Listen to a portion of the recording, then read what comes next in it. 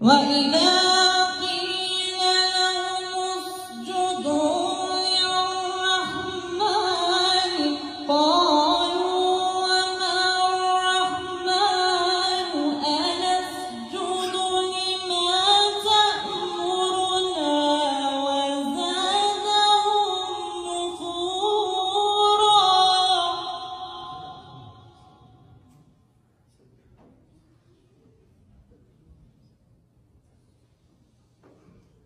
تبارك الذي جعل في السماء بروجا وجعل فيها سراجا وقمرا منيرا.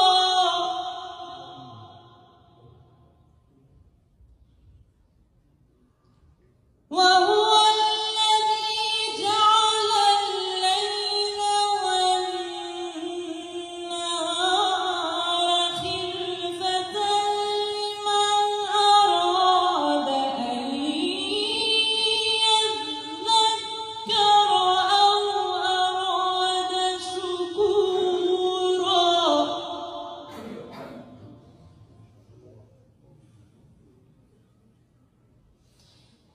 وعباد الرحمن الذين يمشون على الأرض هونا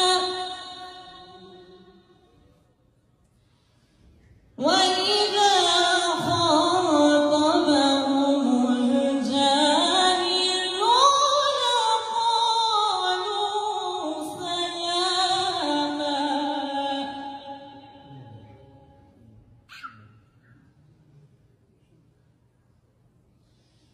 وعباد الرحمن الذين يمشون على الأرض هونا وإذا خاطبهم الجاهلون قالوا سلاما.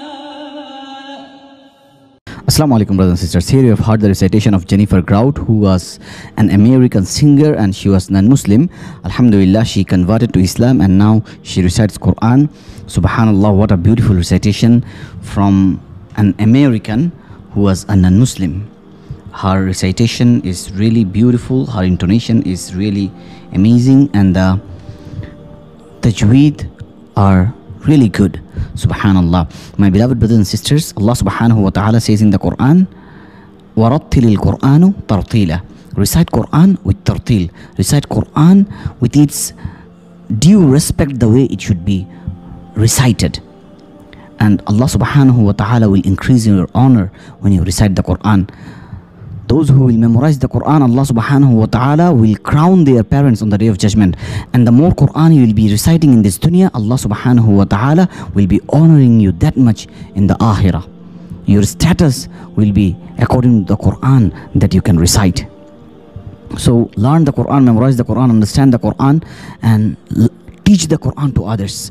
Rasulullah sallallahu alayhi wa sallam said, خَيْرُكُمْ مَنْ تَعَلَّمَ الْقُرْآنَ وَعَلَّمَهُ. The best amongst you are those who learns the Quran and teaches it to others. And when you understand the Quran in your life, when you apply it in your life, Allah subhanahu wa ta'ala blesses you with mercy. Allah opens the doors of rizq for you. Allah subhanahu wa ta'ala showers happiness in your family, in your life. So if you are looking for guidance, then open the Quran and see what your Lord has written for you. This is the manual, this is the nur, this is the light that we should recite. Don't let a day pass without you being reciting Quran. Every day recite, even if it is few verses. May Allah make it easy for us. May Allah forgive our shortcomings, and may Allah grant us Jannatul Firdaus al-A'la. Help us build an Islamic studio at www.islamicstudio.org, link in the description.